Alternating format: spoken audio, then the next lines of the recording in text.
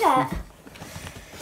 That's more exciting. That fall, that new entrance there, is more exciting than anything we saw in Brad Astra, the new Brad Pitt movie. So let's get Brad Astra, not Vauxhall Astra, the new film coming out about motor vehicles. But here we go. This is the new Brad Pitt movie, Brad Astra.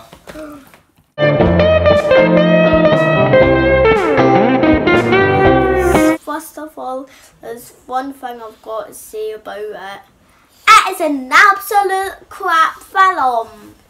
Brutally honest there, folks, brutally honest. I enjoyed it more than Chaz, but I can see his point. And there was one particular scene, we don't go into details, but what was the scene that frightened you, Chaz? Oh, there was this big space baboon. Space baboons. And there was the co-captain got his nose cut off and his hand. It's a 12A, folks. Nose missing completely. We saw it.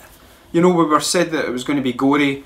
There was gory details and stuff like that. I just thought that was Brad Pitt's face, but turns out that was that. But anyway, I quite liked it because I'm quite sad.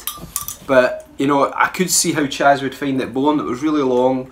There wasn't much action. There was the space jalopy scene. Did you like that when they were chasing the old boy and Brad?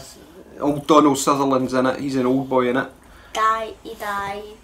Well, we don't know if he died or no. He took no well because he couldn't go to Mars, so he took no well. But you liked that, the car chase scene on the moon, that was alright, eh? So it was no Starsky and Hutch or anything like that, but it was alright.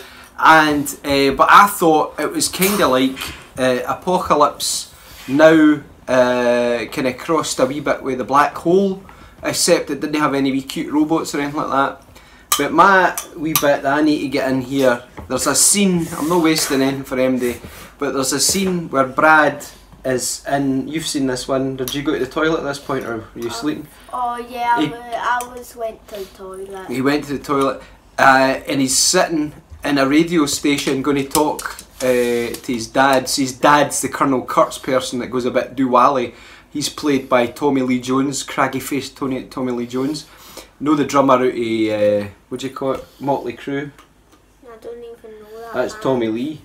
Anyway, but so he's contacting him via radio because they go to Mars because the only way to link up with the far reaches of the universe, the heart of darkness, down the river, Apocalypse Now style, is by this radio link. And he sits, and if anybody's seen Toast of London, the Matt Berry series, they'll appreciate the Clem Fandango when they've got all these people behind the screens and he's doing a wee microphone.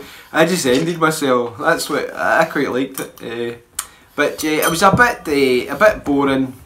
And Tommy Lee Jones and Brad meet up at the end. No spoiling anything, but it was quite emotional at the end, I thought. But any last thoughts on it, Chaz? Any kind of things you liked about it? I didn't really like anything. I only probably liked seeing the planets. Oh, it was really nice looking film with all the planets and the spaceships and all that. But just there's no any action to connect it with anything. You weren't really rooting for MD. And Brad was a bit crap and all, really.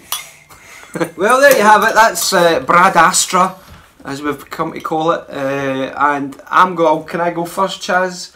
I'm going to give this a 3 out of 5 because it had potential. And I liked the kind of space apocalypse now feel about it. Going up the heart of darkness to go and see the Colonel Kurtz. And there's even a bit where he's pulling himself through water with a rope and everything like that was trying to highlight that. Anyway, what about you, Chaz? What are you giving? I'm giving it a 3. Giving it a That's a rare. That was Holmes and Watson. We gave that. Both of us gave a. That's a rare 0 for Chaz there. So that's 3 out of 10 for Brad Astra. We must have more 12As, quality 12As that Chaz can get in to see because I cannot smuggle him into Rambo. We're trying to make him grow a beard at the minute and say he's kind of vertically challenged 35-year-old. I'm trying to bash this into shape. Yes, he's working hard there. Come on, cinema people. Chaz is hitting 2 bits of metal together to because he can't get in to see films. So hopefully there'll be some 12As that we can see.